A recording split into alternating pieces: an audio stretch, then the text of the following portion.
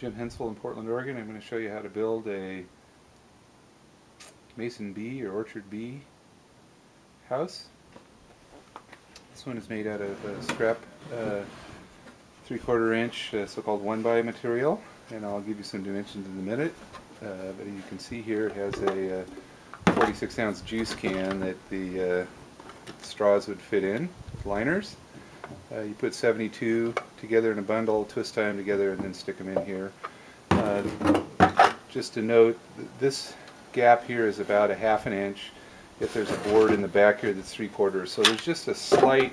If the house is level, this just has a slight incline, just in case of moisture. You can also see on this side that there is a bit of an overhang here as well, again to keep moisture out. This should be placed under an eave so that it won't get wet. Okay, to build it, let me set this aside. I happen to have some scrap 1x10s, but you could make this in several pieces. This distance is 9 inches. That's actually 8 3/4, but that distance could be a little wider. You could make this out of plywood, although making the sides out of solid wood and the front and back out of plywood would probably be preferable to making the whole thing out of plywood, because you're going to nail or screw into the sides, and edge nailing into plywood doesn't work very well. So this is 13.5 inches, this dimension here. The back is 6.5 inches. It's actually, so I take that back, it's 6 3/4. The side here is 6.5, and this front piece started out as 2.5, and it also is 13.5 wide. Sorry, the side then is this also 6 3/4 by 6.5. This dimension is 6.5, and this dimension is 6 3/4.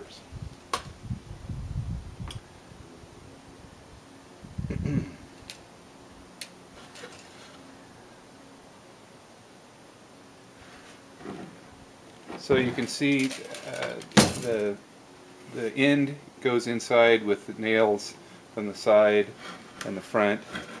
The back piece here is just a piece of 3/4 material. This happens to be 1 inch wide, and it's just nailed from the back here to hold it in place. I use Tight Bond 3. It's a waterproof glue in all cases. The only real tricky bit in this whole thing is making this angle so that there's a bit of water shedding off here. I suppose it's not absolutely necessary.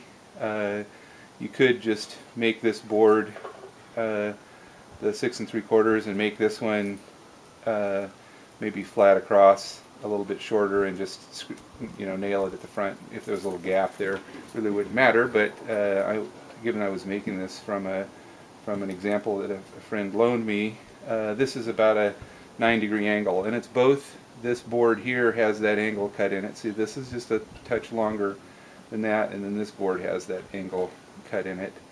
I did this with the table saw.